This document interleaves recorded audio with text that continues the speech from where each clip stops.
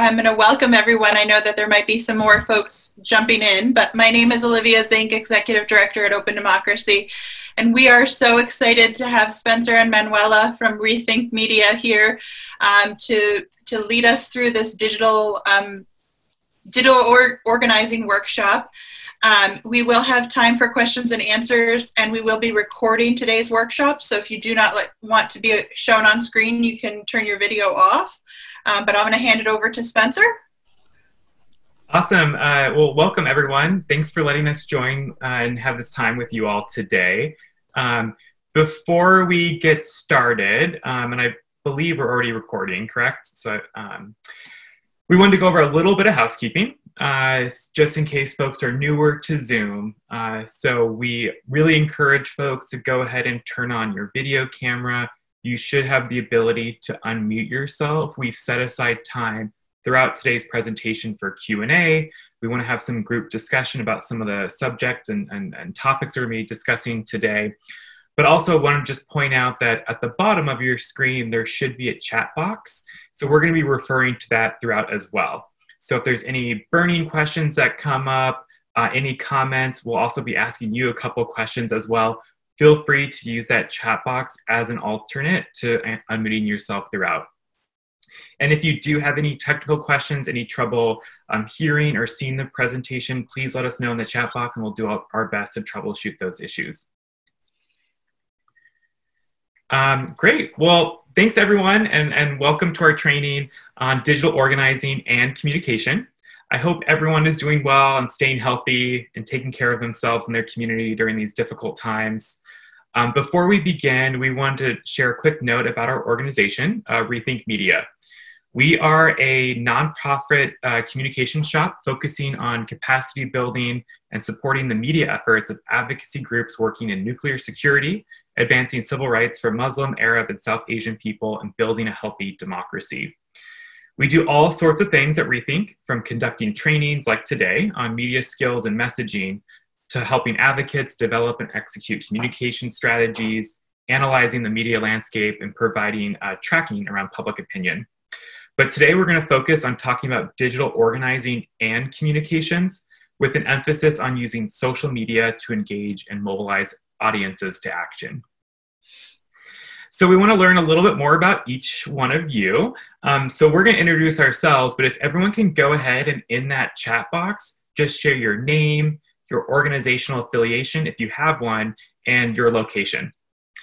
So I'll kick things off. My name, again, is Spenser Olson. I'm the Associate Director of our Democracy team at Rethink Media. We work on issues related to voting rights, getting big money out of politics, and ensuring fair and impartial courts. I've worked in the nonprofit and campaign space for the past 10 years. I've been with Rethink for the last year and a half. And prior to joining Rethink, worked in Washington state politics on a variety of different campaigns, mostly focused on voting rights and getting big money out of politics, and did a lot of work on digital organizing and communication. So I'm very excited to be with you today. And also joining me is my colleague, Manuela Ekowo, who I'll let introduce herself. Hi, everyone. I'm Manuela Ekowo. I'm a media associate on the Democracy team at Rethink Media. I work alongside Spenser on all of the issues that he just mentioned, with a primary focus on money in politics. I've been with Rethink for about a year and a half, and before that, I spent a number of years working on education policy. And for all of you Granny D fans, Manuela walked with us on the Granny D walk. Yes, I did. Awesome. And thank you all for chatting in where you're at. It's really helpful for us to get a snapshot of where people are based. So now that we got introductions out of the way, let's take a look at our goals for today's workshop. So first, we want everyone to leave with a deeper understanding of why digital organizing and social media are so important for creating social change. We also want to learn about case studies that effectively engaged audiences online and discuss the techniques that were deployed that achieved success. And then we also are going to spend time at the end talking about communications, which is key to engaging folks and moving them to action online. So we want to learn about the best messaging frames for discussing democracy reforms, specifically on money and politics, while also touching upon some of the best practices and strategies for bringing a broader democracy narrative to life.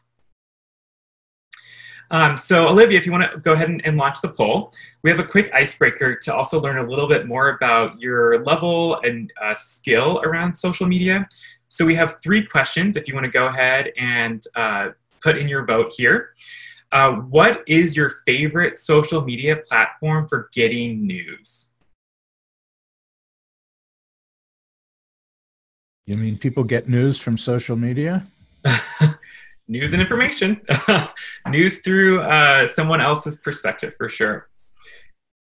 We also want to know, what is your favorite platform for engaging your friends and family on social media? And then the last question we have is, what social media platform do you want to become more effective at using?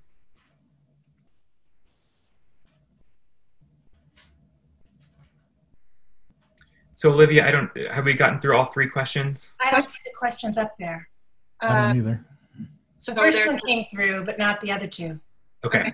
Do I have to okay, we're going to share I'll go through them. The first one here, it looks like most folks selected Facebook, not shockingly, as their primary tool if they do use social media to get news and information.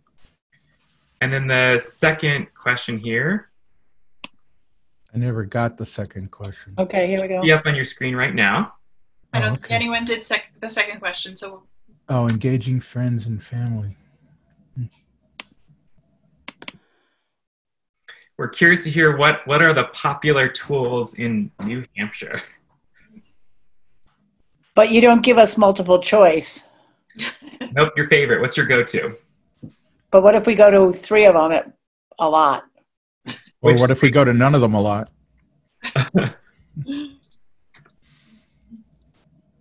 All right, so we got Facebook, also some Twitter and some Facebook Messenger. And then the last question here, we're curious to hear which of the platforms below do you want to become more effective at using? Can we do more than one on this? Is it set up that way? I think so. Yeah. Yes. Mm-hmm.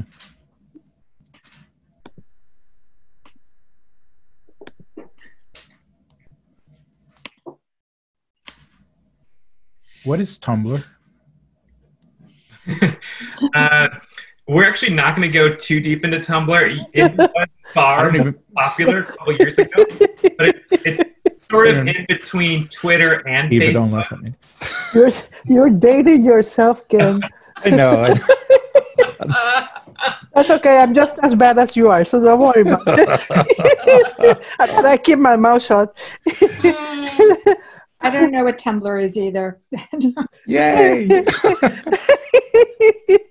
Well, don't worry, because it's less relevant to our work today than it was a few years ago. Good. So it looks like we have a winner here around Twitter, while also folks want to learn more about Facebook, Instagram, YouTube, and then one person mentioned TikTok, which is great because we're actually going to center those top 4 a little bit later on in our presentation. I know TikTok is bad. That's what I heard from the cops. That's what I heard too. I have all of that. I have no clue what it even is. My 11-year-old granddaughter uses it, so I want to understand it better. Oh yeah, you should. Well, we can touch on TikTok a little bit later on. No worries. Awesome. Well, thank you for filling out the poll. It helps us kind of know how to center today's conversation. But first, again, we want to thank you for joining us today. We know we're all living in a very difficult time. Our lives, our work, and our communities have been deeply impacted by the coronavirus pandemic. And for many of us, democracy advocates, our plans and strategies are rapidly shifting to better meet today's unique challenges.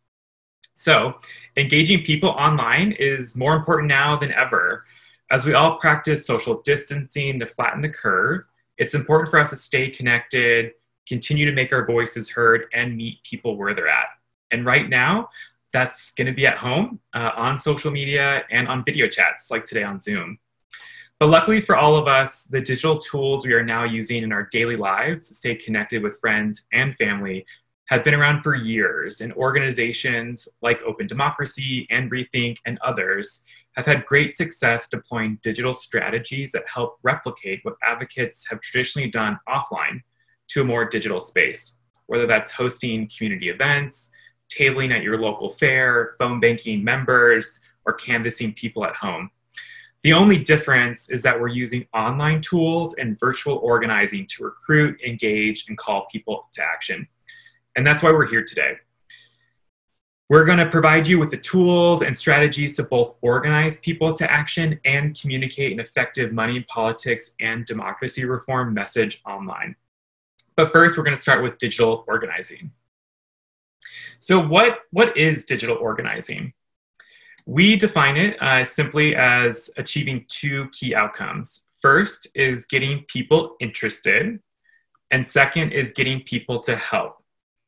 And this definition probably sounds very familiar to those of you who have already been active in your community, and that's really on purpose. The goals are the same as traditional offline organizing, but the strategies and tactics we are using are online, and we're working either individually or in teams remotely together.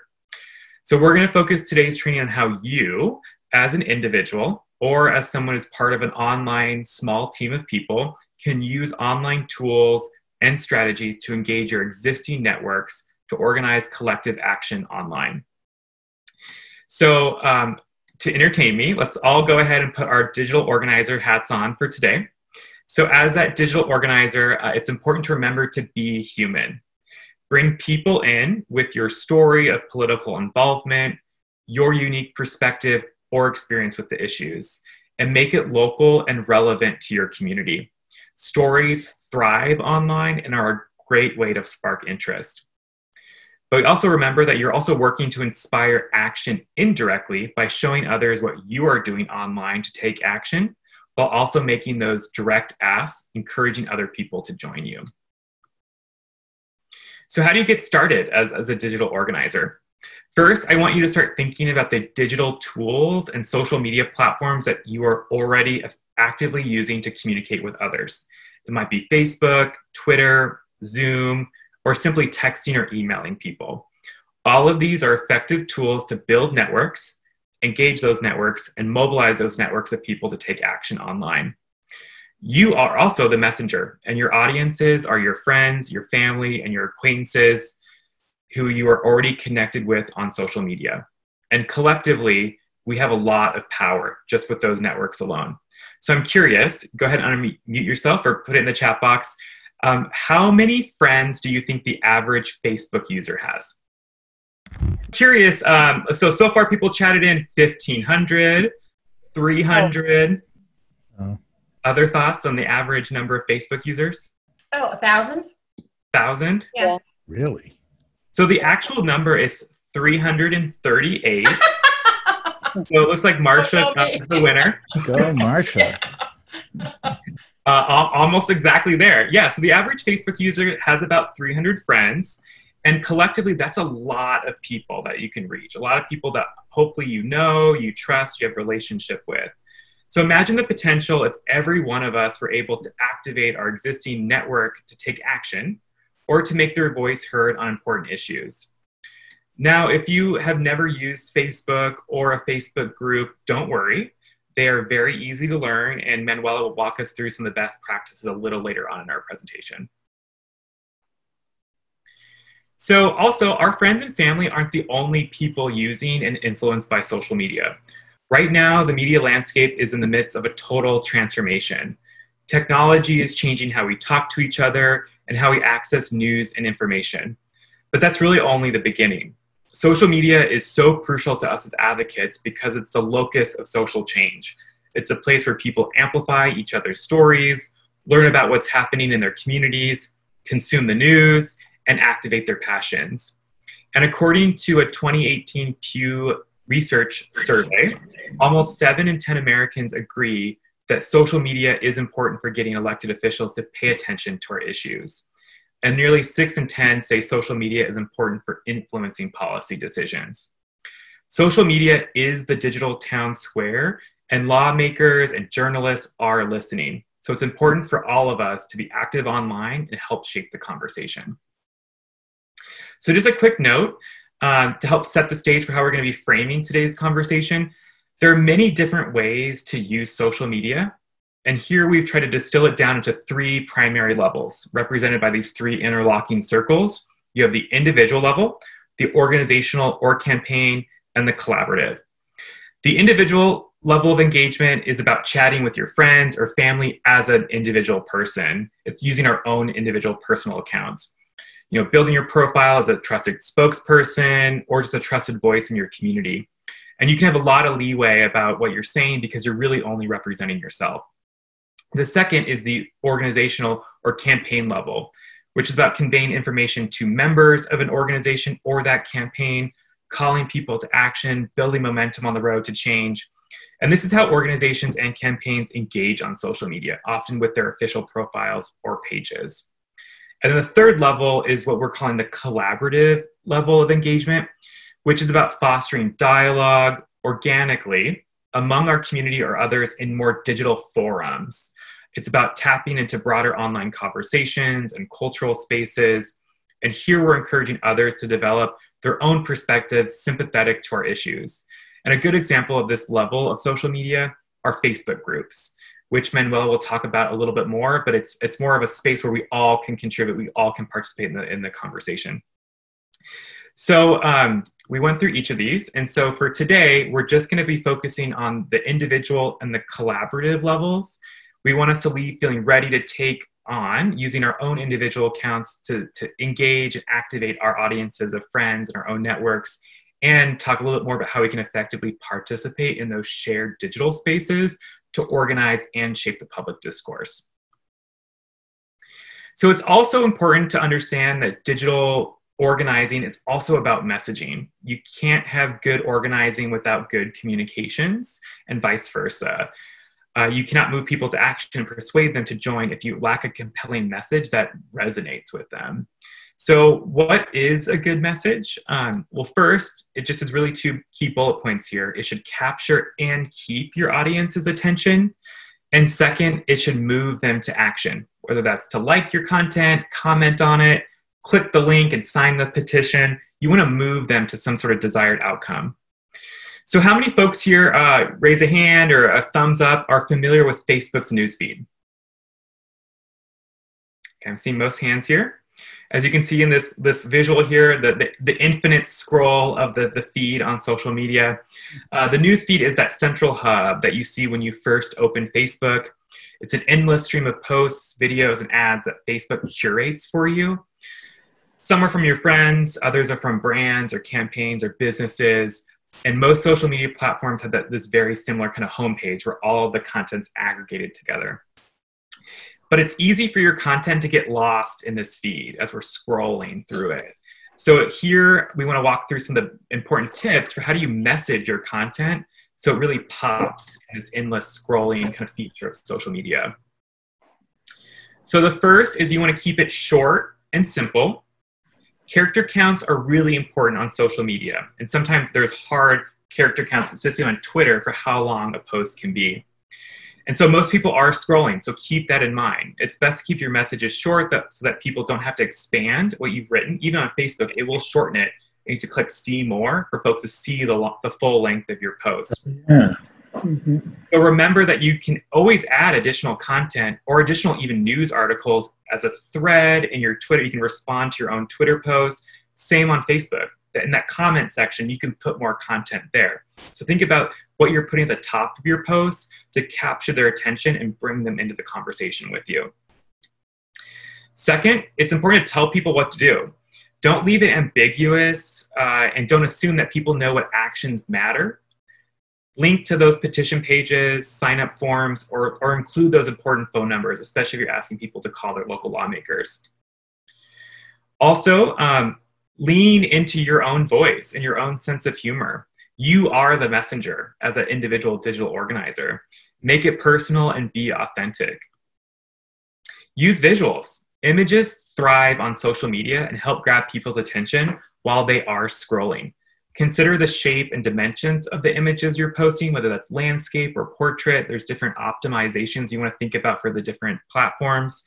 And action shots are always a great go-to of showing people doing something, of modeling that, taking action in that behavior.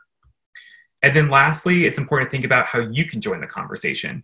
Social media is all about two-way conversations. Join those hashtags that are popular on the issues or popular in your community, respond to people's comments, answer people's questions, thank them when they take action, and comment on other people's posts.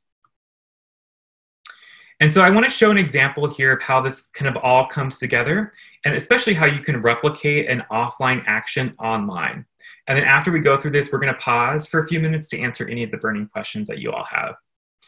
So Manuela and I both work really closely with a coalition of organizations, and Open Democracy is one of those organizations.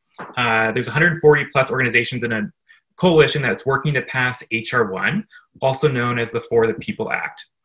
It's a bold, visionary bill in Congress that would address voting rights, money in politics, and government ethics.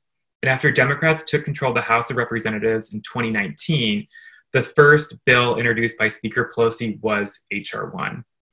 It quickly passed the House, but was, and sadly still is, stalled in the Senate by Majority Leader Mitch McConnell. But we as a coalition didn't want to back down. So we decided to continue organizing to elevate H.R. 1 and the need for democracy reform. And we did that by using the Democratic presidential primary debates as a vehicle for sparking public debate. We kicked off a campaign on social media focused on this hashtag, Ask About Democracy, and organized a series of what we call tweet storms before each debate to put pressure on debate moderators to include a question about democracy reform specific to H.R. 1. And so for those on the call, I'm curious, hands or thumbs up, have you ever participated or heard of a tweet storm? Just curious. Okay, a couple folks here. So for those who are less familiar, a tweet storm is trying to replicate a town hall on Twitter. It's open to the public, anyone can join in. You really just need to utilize a specific hashtag. It's free to set up. What's also critical is that it's organized. So in this sense, these tweet storms that we've been organizing, there's an hour that everyone sets aside where they go ahead and join the conversation, put their tweets out there, all use the same hashtag to help generate action and try to make this become trending, whether that's locally or nationally on Twitter. So in this specific example, we set a goal. We wanted to generate hundreds of tweets during this 1 hour time slot that we set aside. We actually we created a Facebook event for folks to know when it was going on, and they could register, and we knew they were going to participate. We centered our audience. We wanted to have 140 organizations, all of them in the coalition, participate and then get their members to join in. And then we made a plan and provided tools, which I think is key to have a successful tweet storm. So we drafted up templates and sample posts. We created some sample graphics. And then we lifted up in real time and shared all the great tweets we were getting from allies to have them retweet it and share it on Twitter as well. So as you can see here on this screen, we had a couple celebrities join us, including Kerry Washington and Ed Helms. And we were able to reach over 5 million people on Twitter by generating just over 1,000 posts from 750 people. So tweet storms are a great example of how to do this, but what's also nice is they're scalable. So while this is a national example, I've done these in the past at the very local level. You know, you could target your city council, your county commissioners, just think about your local reporters. There's a great way to do this. It's really just important about that prep work. So we're gonna pause here for a couple minutes. Any questions so far about any of the content that we've gone over?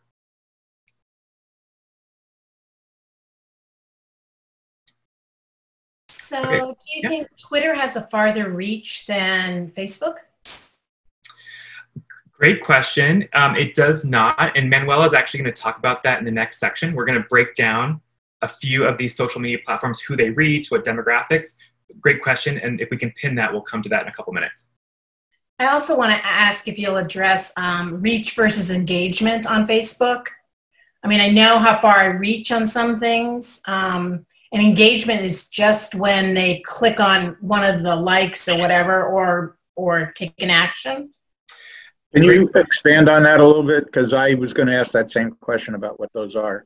Yeah, great question. So when evaluating the impact of a social media campaign or even a social media post, and these terms are relevant to both Twitter and Facebook primarily, reach means how many people that content reached. Whether they engaged with it or read it, it doesn't tell you that, but it showed up in their scrolling of their newsfeed. It reached that many people. So in this example, the tweets from, we reached over 5 million people.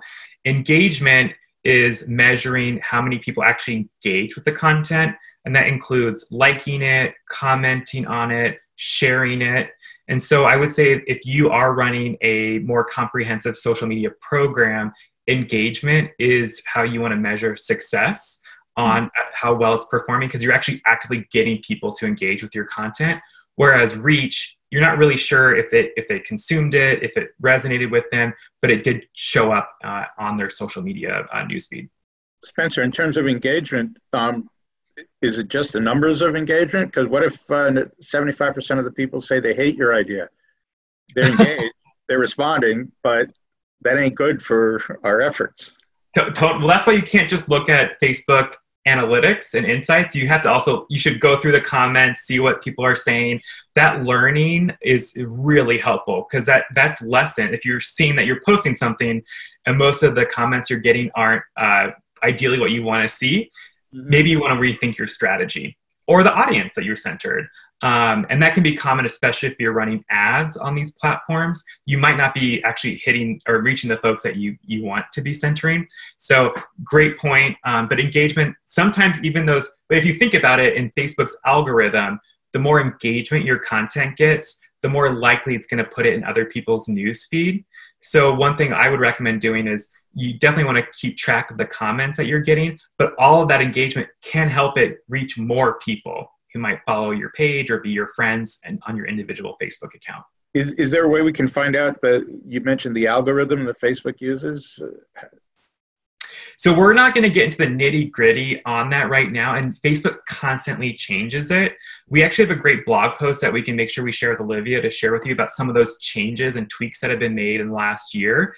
We know that Facebook has deprioritized such like advocacy pages and brands and re-emphasize posts that are coming from your friends and family. So right now, as an individual using social media to engage your friends and networks, this is a great time to do that, because Facebook did adjust its algorithm to put more of our content at the top and less the content that's coming from big brands.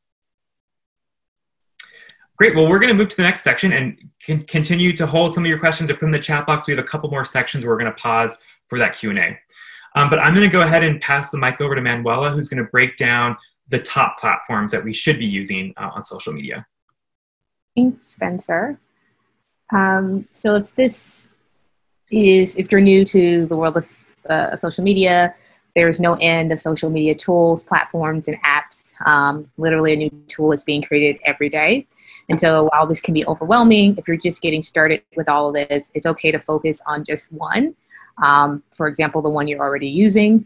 Recall your responses to our icebreaker post earlier in the conversation, the platform that you're using to get your news, or the platform that you're using to stay connected with friends and family, or perhaps a platform that you want to learn a little bit more about. If you're still not sure, that's okay, because we recommend starting with these 4 in this order: Facebook, Twitter, Instagram, and YouTube. So let's start with Facebook. If you only have time for one platform, make it Facebook. This is the big one because nearly everyone has a Facebook profile. Some cool things that you can use with your personal Facebook profile is to engage your friends, your community, to issues you care about and want them to engage around. You can share news and other important developments that you think they should see or may have missed. You can even host or share upcoming events like webinars, days of actions, online trainings, or Facebook Live events. Another great thing or great use of Facebook is its groups. You can start a group or join one, and these are basically intimate, closed areas on Facebook where you can cultivate online community around a specific issue or topic. So I'm curious who here has joined a Facebook group. Raise your hand or share in the chat which group you're currently active on or in. So here is an example of a Facebook group, one you're probably familiar with, the New Hampshire chapter of Indivisible. Remember, the groups are structured or a structured space on Facebook where users can opt in to a closed, public, private, or even secret group based on a shared interest. So cooking recipes, for example, or neighborhood groups or groups that are tailored towards specific shows or artists where people have similar interests. And so what Facebook groups, like the power of Facebook groups, here's an example of one of how you can leverage a group to make meaningful change. Started by two teachers in West Virginia a year or so ago, a Facebook group to organize teachers and allies planning a strike quickly grew to over 2,000 people and was a central place where people, a part of this movement, shared details about upcoming events. They created memes and other graphics to let off frustration, and it all culminated in helping achieve a successful strike. Facebook groups overall, but groups in particular are a helpful resource for grassroots base building and fostering a community around an issue or goal. All right, so let's turn now to Twitter. It's different from Facebook in that less people, everyday people use it and are on it, and mostly journalists kind of take the helm of this platform. Breaking news often happens here first because, again, a lot of journalists are active on it. If you have a Twitter account or you want to start one, here are a couple of things you can do with it. First, it's a great place to engage and follow reporters because this is kind of where they live online. It's another great way or a place to share news or shout out lawmakers in your state who are doing good work. You can also follow and tag your posts or your tweets with local hashtags like New Hampshire Poll, New Hampshire Senate, hashtag New Hampshire House when you're tweeting on Twitter or even posting to Facebook about politics and legislation in your state.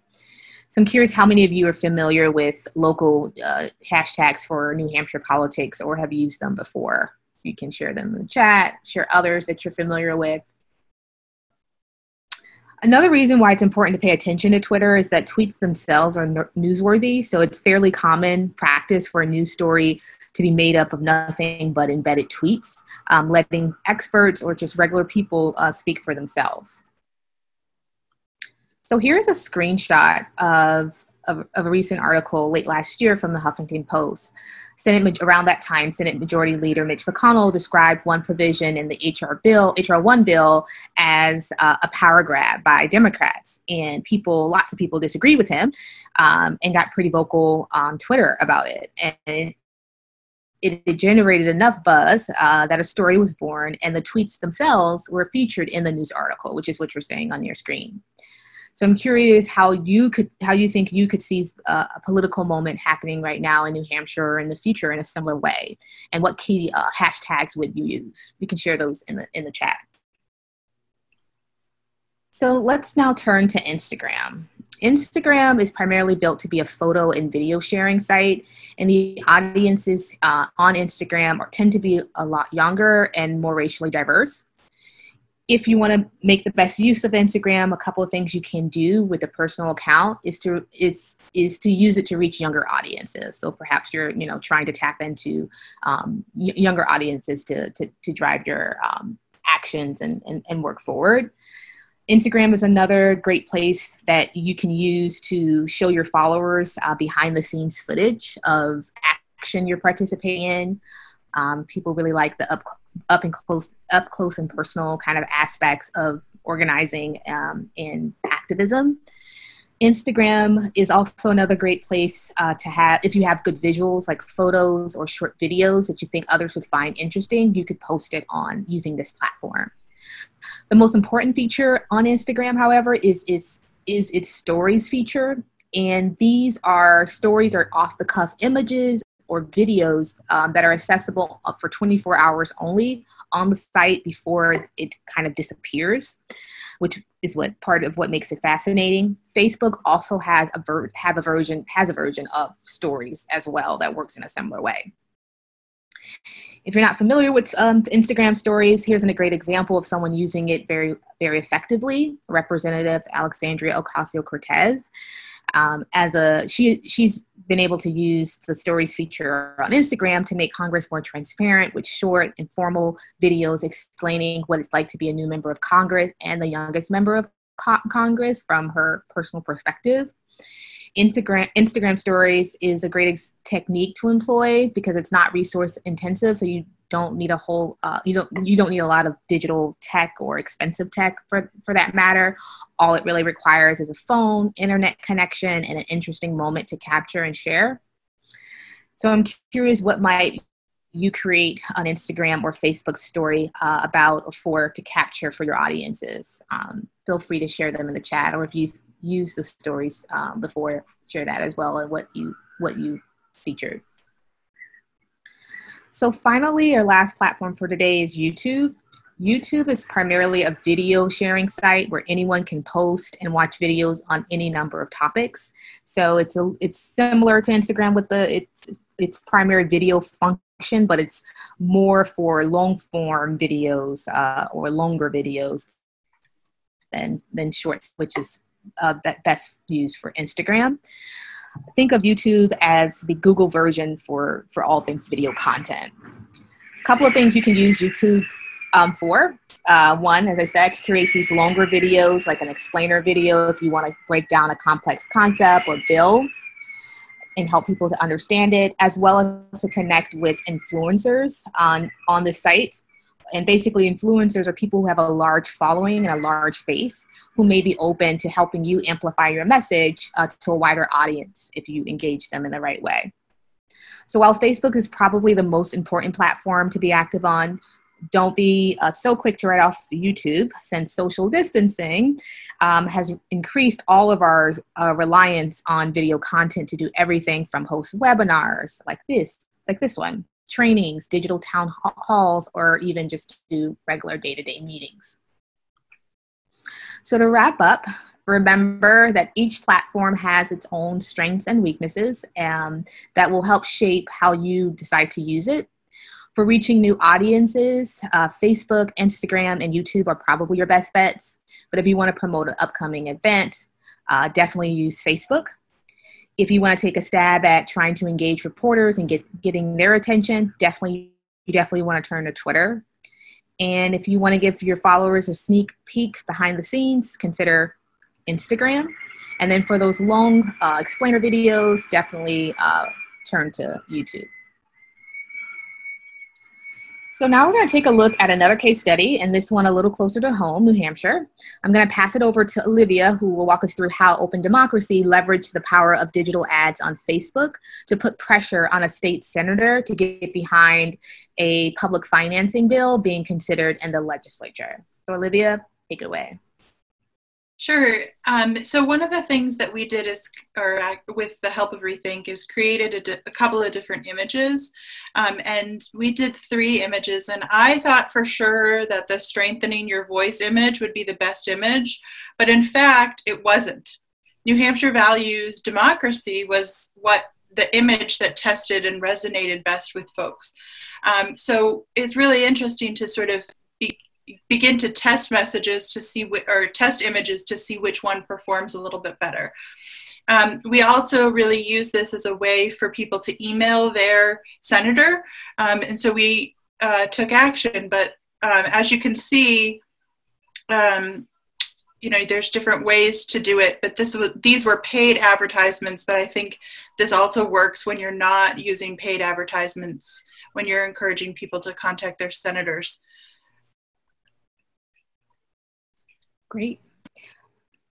Thanks, Olivia, for bringing this case study to life for us. I do want to emphasize that one surprising finding, again, was that sometimes the most polished ad isn't the most effective. So don't let amateur graphic design skills stop you from promoting your message and rallying troops behind your cause. So with that, I will turn it over to Spenser, who will help facilitate our Q&A. Awesome. So this is our second of our 3 set-aside Q&As. So I have 2 questions that I noticed in the chat box, and then we have time to take one more. So one of the questions is, are hashtags effective at the local level? And then what makes a good hashtag? So I can maybe take this first, Manuel, and you can add on to it as well. Sure. Hashtags are an important aspect of Twitter. I think if you are doing a hyper-local post or a national one, thinking about what hashtags are relevant and active in your local community is really important. So for most states, New Hampshire included, there are sort of the reoccurring hashtags that organizations use, especially around like legislation. Here in Washington State, it's the hashtag WA-LEG, WA-LEG, as the legislature. New Hampshire politics is one of the important ones that we're aware of in New Hampshire. So definitely before you're going to launch, especially like any sort of organizing effort where you're trying to reach new people on Twitter, is to spend a little time researching what hashtags are doing well. And when you're even on the account, you can see what's trending. So it's one of the ways to even tap into some of the sort of water cooler conversations that are playing out on Twitter, to see what's already like the top 10 trending hashtags or conversations in your area. And that's a helpful way to even meet some new people online as well. So I would say what makes a good hashtag is one that's short. Shorter the better. Again, on Twitter, you have a very rigid character count limit that you have to work around. But also it's best to sometimes not reinvent the wheel. So think about what hashtags already exist that you can opt into. We're happy to also help groups think about what hashtags are already in use or help develop new ones. We have a running list where we track many of them that are specific to democracy reform. So I definitely recommend before you create a new one, unless it's really tied to a specific campaign, see if there's one that you can also tap into as well. Manuela, anything you want to add on that question? No, just want to reemphasize the case study that Spenser kind of walked us through on HR1. Part of what makes that successful is that we had a hashtag or several hashtags that people could use to during that tweet storm to kind of amplify and get it trending, and also that like there's Twitter has done some studies and research that shows that the more hashtags you use, sometimes the better. So you don't have to like try to, rack your brain trying to figure out that perfect hashtag that's short and sweet and simple, but you can think of a number of them that can be used together or interchangeably. And so the other question I have here is who reads Twitter? So I just want to actually quickly return to this slide that Manuela shared here, which breaks it down a little bit in this chart. So Twitter, you can see younger people are more likely to be engaged on Twitter than others. I would also say that we know that Twitter is most used, and it's like the go-to resource for reporters. Elected officials are relatively active on it. And while there are millions of people that have a Twitter account, a small number of those users generate the vast majority of tweets on Twitter. There's a very active, very energized base on Twitter that's very different than what we see on Instagram or Facebook, where there's many people that use it. But Twitter, I think there's more diehard supporters. Spenser, if I could just clarify, I was the one who asked that question. I wasn't asking, like, is it mostly journalists or whatever, diehards, but how do you get someone to read your Twitter? Like Donald Trump has 1 million followers. If one of us, like me, suddenly, like now, starts trying to use Twitter as an advocacy tool, how does anyone get to know that they might want to read my Twitter feed? How do they even see it? Excellent question. Manuela, do you want to take that one first? Or do you want me to provide some guidance? Go for it, and I can add on. Okay, great. So, tool number 1 are using hashtags. So if you want to engage specific audience, get them to read your content, join the conversation they're using, they're very likely using specific hashtags for those conversations. Really, really, really key. I would say also is think about how you're using Twitter. The tweets that seem to thrive are pithy. Sarcasm goes well on Twitter. It's a great place to have a strong sense of humor. outrage, triggering emotional reactions in folks really thrives on Twitter. So think about how you're constructing them. And then also another way that some folks have had success kind of building their own profiles on Twitter. I guess it depends on how you're trying to market yourself, is to spend the time to develop your own profile. Make sure you have an image of yourself, a bio, especially if you want to come off as sort of a trusted voice on an issue. Make sure your profile actually represents you well. And then another way is when there are those tweets, you think of President Trump's or others, comment on them. Like, that's where a lot of conversations are playing out on Twitter, or in the threads on them. So you shouldn't just be broadcasting messages on Twitter. You should also be engaging with people too. That's a great way to establish that relationship. They'll follow you back. You should follow them, but also just like you join in on those conversations on Twitter as well. Manuela? Yeah, I think that's all great. I guess I would just emphasize that very last point, which is that you might have a Twitter account and you may have a few hundred or so followers. And if you're tweeting from your account, just, in the ether, only those 200 or so followers may see it. And then you're relying on them to engage, to like it or to retweet it. But if you're following Donald Trump or some other influencer, a person with millions of followers, and you reply to their tweet, or you retweet and quote tweet, which is basically retweeting and then writing something on top of it, and then other folks see that and like it, and more folks are likely. You're basically getting more eyes on your tweets, and so it has the potential to go even further. Excellent. So we're going to move to the next section, and please continue to put questions in the chat box, and we do have time at the end for additional questions.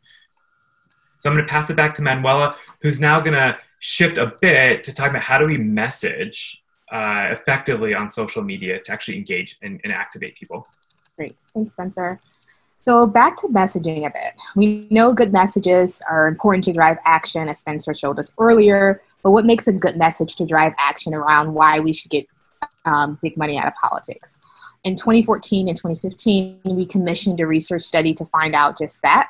We partnered with a number of polling firms to help us determine how the public was already talking about money in politics and what messages would help shift the conversation from inaction to action. So let's get into it. First, some top findings. First top finding is that the public understands there is a problem. They're on our side. But, however, they are cynical about the solutions. How many of you can relate to that? Do you feel like you have to communicate through cynicism when talking to people about issues you care about? Or do most people that you talk to are optimistic about the solutions and the potential for change? Share those in the chat. A third major finding is that we should avoid the corruption frame as much as we can. Why? Because it helps our opposition more than it helps us. And it just reinforces the sense that the problem is too overwhelming to actually combat and beat. So what should we do instead? We should talk about our shared vision, what we would like our political system to be able to accomplish and produce for us if we won, which is a more reflective and more representative democracy for all, one that's driven by people power and not corporate power. And so while the corruption frame is a popular frame, one that we all kind of understand intuitively, it's not a good one. But we know that frames actually help make a message effective and make it good. So which frame should we use instead? Glad you asked. We're going to cover the top 4 frames for talking about money in politics. So let's start with the first one. So our first key frame is what we call system out of balance. One way to talk about the problem of big money in politics and the solutions that can fix it is to use the analogy of big money in politics, creating a system that's out of balance. People inherently understand the concept of a balance beam, and if our political system was one, big money kind of tilts it so that it loses its balance, and it tilts it in favor of one side, in this case, wealthy special interests, over everyday people. It's a system that only works for some and not all, and therefore is out of balance. It's a clear message, it's a simple message, and inherent in this frame is also a good description of both the problem and the solution, that success and winning means restoring balance back to the system through some kind of policy change. So here's an example of a current elected official and how he used the system out of balance frame. and the impact it has when we can restore balance to our political system. He says, in my first year in the House, I introduced legislation to repeal the death penalty. And in my first term in the Senate, I championed reforms to policing, including body cameras, not issues freshmen in either chamber could do in the big money system. The balance of power completely shifted back to the people. Pretty inspiring. So let's move to our second key frame, which is equal voice, equal say. This one's pretty self-explanatory. You've probably seen it before. It encapsulates the ideas of inclusion and fairness, key tenets in our democracy, and core values that most Americans already share and inherently understand. By framing and discussing the problem and solution to big money in politics as one where everyone having an equal voice and equal say it's no longer under threat, we can confidently move diverse audiences to see what's at stake and to take action to course correct our political system. And here's an example of using the equal voice, equal say frame from a campaign, democracy campaign in New York. They say it is critical that New York State implement a system of public financing of elections to encourage candidates for public office to listen to constituents and help Black people, particularly those that are poor and working class, have their voices heard in the political system. Who can be against that, right? So our third key frame is barriers to running. The barriers to running frame is effective because it gets people to imagine what our political system could produce if people from all walks of life could easily run for office. But unfortunately, we don't live in that world because big money is a big barrier to running for everyday people without access to a big bank account or wealthy connections. So instead of focusing on the problem and overwhelming people even further, which we don't want to do, we present a vision of the future. Barriers to running are eliminated, and big money is eliminated, and candidates for office are truly representative of the people that put them there or elect them. So here's an example of how the New Hampshire Rebellion, which you're probably familiar with, used the barriers to running frame in a Facebook post. And they said in 2017, "Happy National Run for Office Day. Today, a coalition of groups are celebrating the fact that anyone and everyone should consider running for office. Representative democracy matters. And in order for underrepresented communities to see new leaders in office, then everyone should have the chance to run without the barriers that money creates, allowing only the wealthy and well-connected to run." So let's quickly wrap up with our last key frame, which is price we pay. This one helps us bridge money in politics to other issues we care about, like the environment, or gun safety, or criminal justice reform. And luckily for us, it has a simple formula, which goes, when wealthy special interests have their way, we all pay the price with insert a key issue you care about. Perhaps it's the environment. So you'd say, when wealthy special interests have their way, we all pay the price with toxic air and water, or we all pay the price with multiple mass shootings or harsher sentencing.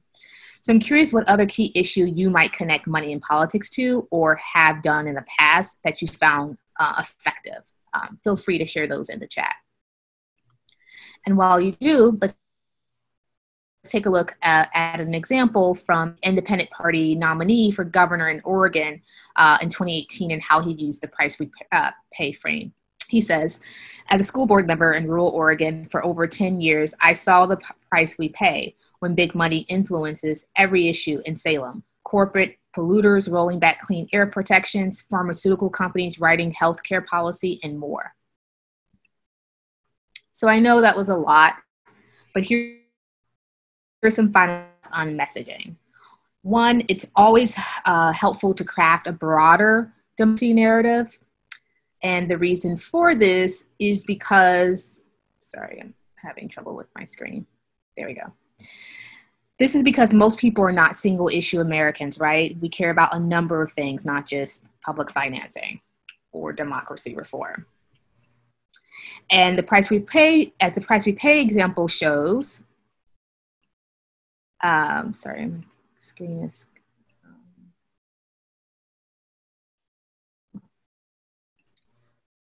one second. So as the price we pay example shows, for some reason I'm...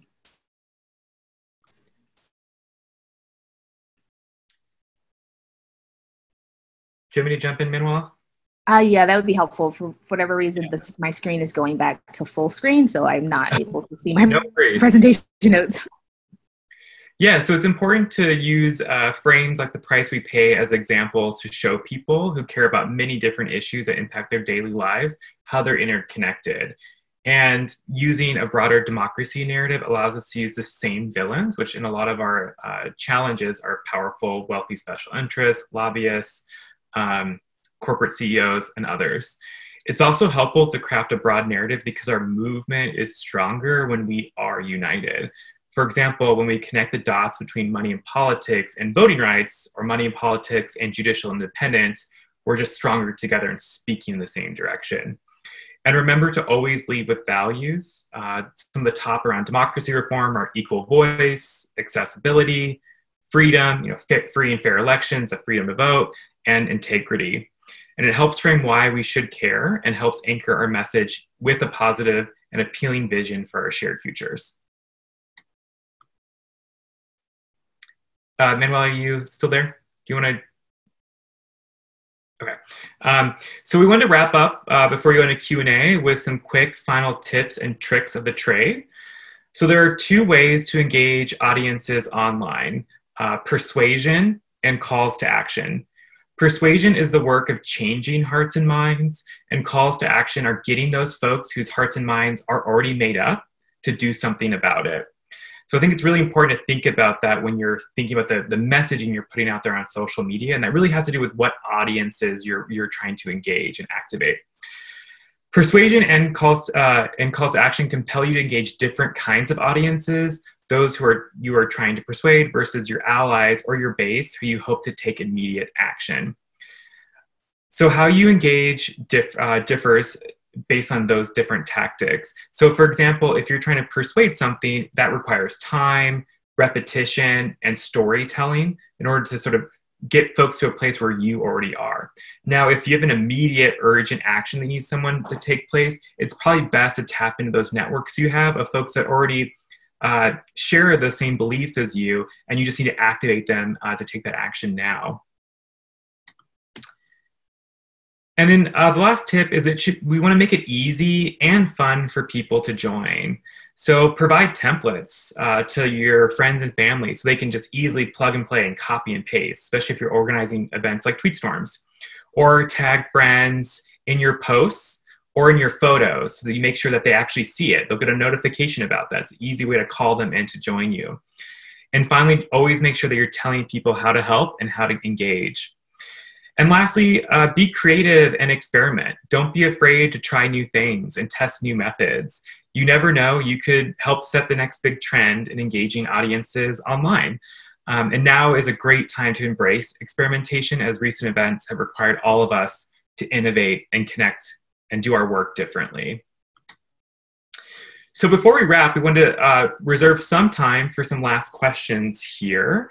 And looking at the chat box, there was one question I noticed, and I apologize if I missed some of yours. What thoughts do we have about why some of the democracy images, I think to what Olivia shared earlier, were more effective than others? So I can maybe add a couple comments about this, and Olivia or Manuela, feel free to chime in. One thing that we definitely have seen repeat over and over again on social media is sometimes the most polished, most expensive, well-produced content doesn't perform as well as content that looks more real to folks, more organic and driven by real human beings than sort of some sort of like marketing firm, or it's overly done. So that's one of the reasons. I think that's something to embrace, especially if you're stepping into doing your own video content or graphic design, is it doesn't need to look perfect to perform well. And sometimes if it actually looks too polished, it performs worse than the stuff that looks a little bit quicker and put together, which is just a fascinating outcome of social media. Olivia, do you want to add any comments from what you learned from those digital ads? Yeah, I mean, I think the New Hampshire values democracy with a picture of local town halls, and they were all New Hampshire town halls. So if you've been to the Exeter town hall, they were town halls in the communities that we were targeting. So it was also an image that people, I felt like, that knew about it. So we were targeting people in Exeter to call their state senator, and we put a picture of Exeter Town Hall. So I think one, it was hopeful, and two, it was an image they were more comfortable with. I think that's why it performed better in that case, in that specific example. Excellent. Thanks, Olivia. Any other last questions around social media, digital organizing, or the messaging frames that Manuela walked us through? Didn't talk anything about connecting with groups across the nation. I know because I lived in Seattle and Washington. I have lots of relatives there. I have lots of relatives in California. So I've connected with Indivisible in those groups, in Boston, in Florida, because I have friends there. So my messages that go out to all these groups, if they're nationwide messages. The one I sent in August was about having your kids register to vote and getting their long distance, with their town hall, so that they were able to get their absentee ballots before you sent them off to school. I had over 500,000 people respond to the blast. I made a meme, 3 lines, and it went everywhere. And it was just amazing. I was just dumbfounded with how many people that resonated with. And you didn't talk much about that, connecting with groups across. I mean, I know how to connect with groups in my own state, but many voting rights issues, democracy issues are nationwide, and that we need to reach that huge nation. And I don't know if you have anything to put in about that.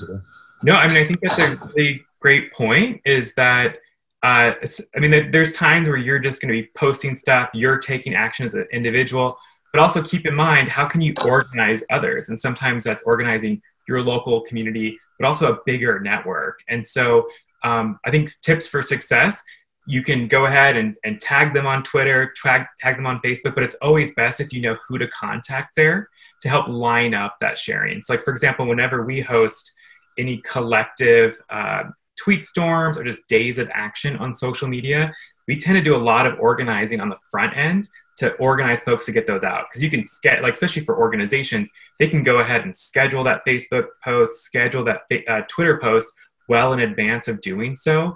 And so some of that sort of just leveraging that personal one-on-one connections to help activate folks to show up at the right moments is really, really, really key. And I think if you create something that gets a lot of attention, is tapped into a topic that's really relevant right now, it's a really easy ask to get other organizations around the country to join in and help amplify their content. I know we're always looking for content that is created by more everyday people than by those of us who are professional communicators, because those are the great stories we want to lift up and share online. But I think to Sherry's point around timeliness too, she posted it right as kids were going off to campus. So sort of was a time, sometimes the right content at the right moment also matters. Couple of comments and a question from Jim here. I view things like the New York Times and Wall Street Journal and American Conservative and even Yahoo and Politico reader responses, sometimes numbering in the hundreds and thousands, as being a type of social media. And for a certain type of audience where you're actually wrestling with issues, in a deeper way, deeper, thoughtful way, since the first 3 that I mentioned there are really good, Yahoo and Politico, are mostly dumb, vitriolic, comments back and forth. But if you look at some of the quality media, there is good engagement and quality wrestling with topics and issues on some of those media. So I would include reader comments for a certain type of audience. That'd be comment number 1. Comment number 2 is a Republican conservative. Some of the messaging used that you've illustrated here doesn't really work for conservatives, Republicans. So for example, a conservative thinks that people who have more power deserve it, and therefore an argument that every voice should be equal to the deserving voice doesn't make any sense.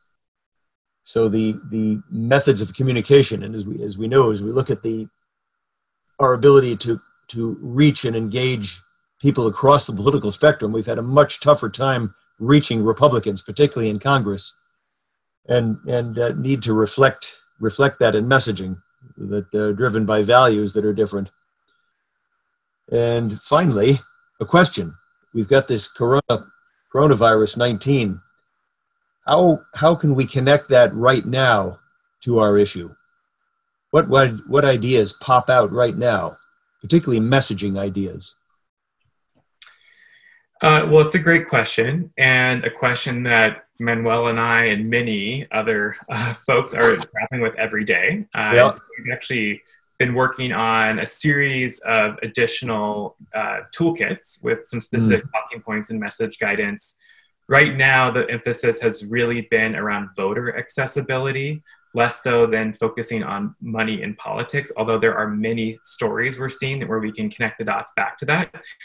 So we could definitely provide to you all, there's a link to another resource on our website where we've been putting together all of the message toolkits that we put out there, others have put out there to help connect the dots to the pandemic, the healthcare crisis we're experiencing now, and what has been more of an urgent request from organizations in our network, which is on how do we preserve and protect the accessibility, the safety, and the integrity of our elections this year. So we're happy to give those specific talking points, but it's really important to just connect the dots together and also just acknowledge that we're living in a time that's testing our systems that are currently in place. And it's important for us to do the work now to preserve the accessibility, the safety, and it's not a choice between keeping voters safe, poll workers safe, and having an honest and fair and accurate election. So we can send more of that guidance, and we're going to be developing more as we move forward. Love to see that link. Love to see that link. Jim, just some initial thoughts on your question. I think the coronavirus has exposed some weaknesses in our democracy. Like, you can't register to vote here in New Hampshire right now. And I think it's important that I think the framing around we've exposed weaknesses and we got to come out of this coronavirus with a stronger democracy is a way to connect those dots. But I also have, I retweeted you today. Yeah.